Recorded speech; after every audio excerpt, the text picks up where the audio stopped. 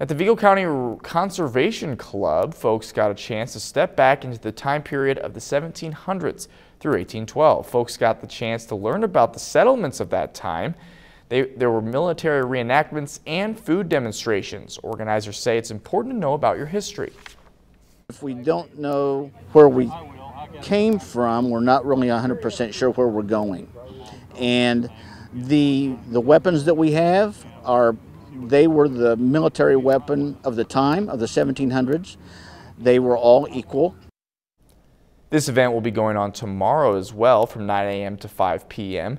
They're already planning for the next one in 2022.